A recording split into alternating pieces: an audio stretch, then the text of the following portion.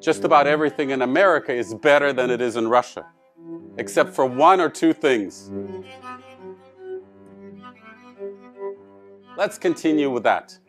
So this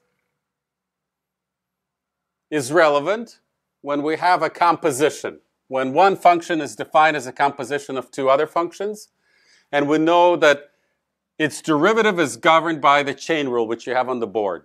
So what I'm going to do now, so that I'm able to use the fundamental theorem of calculus, is integrate both sides from a to b. I'll just reverse this equality, and I'll say that the integral of this equals the integral of this. So here's what we have.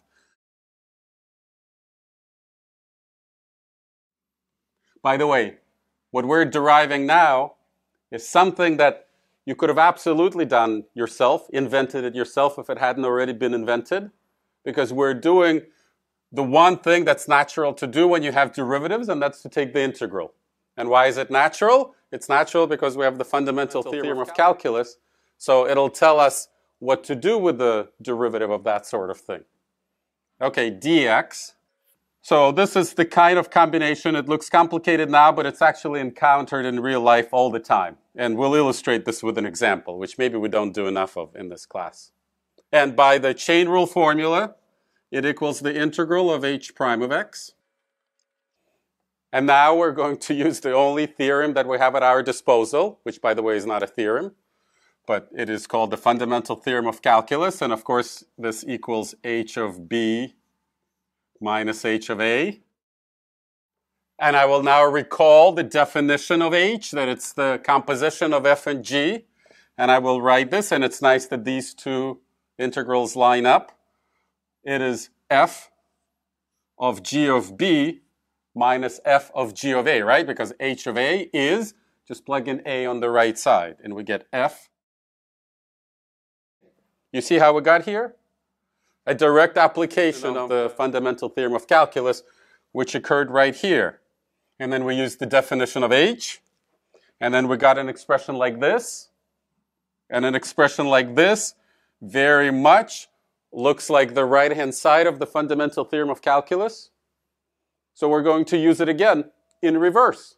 So I can kind of come up with an integral where, upon the application of the fundamental theorem of calculus, you would get an expression like this. And of course, it'll be an integral from g of a to g of b. Do you see how I'm doing this? Right? I'm just trying to make use of the fundamental theorem of calculus. Yeah, that's what I'm trying to do. And I see f of something minus f of something else. So I'll make those somethings the limits of my integration. Or maybe I'm glad that I'm writing f of x dx. Right? So this is exactly where I wanted to arrive. I will now do something that I actually don't like, but I'll pay homage to your Calculus AP course, and I'll rename x into u, because you think of it as integration by substitution. I think that it's a terrible thing. I have a video on that.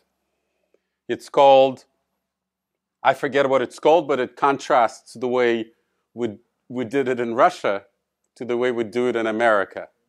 And one of the points I make in that video is that just about everything in America is better than it is in Russia, except for one or two things.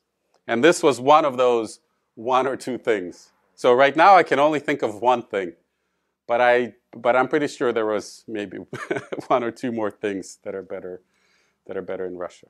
And you see, this is exactly, so what do I want to say? I want to say that it's a formula. So here's the formula. The left-hand side is this, and the right-hand side is this. And you can see that it's basically a reformulation of the chain rule. But you can also state it as a change of variables. You see how we went from x to u. And so you guys would call it integration by substitution. Right? So let me give you an example of how it's used. You might have an integral. I mean, clearly this will be incredibly contrived. Okay? So what you see is I specifically put in that chain rule pattern where it's a function of something, and then as a factor we also have the derivative of that something. So I specifically put in that chain rule pattern, and it is perhaps a little bit surprising that this pattern, in not always so obvious way, is present in so many integrals. One way or another we can find that pattern. It's a little bit surprising, but it's just a fact of life. And so by this formula, well, it's a poor choice to go from 0 to 1, because x squared would also go from 0 to 1. So let's actually go from 0 to 10 so that you see what happens. Okay? So by that formula, it equals the integral of cosine of u du, or I'm just buckling to pressure, from 0 to 100. And this equals sine of 100. Should it be 1,000 over 3? Yeah. Great.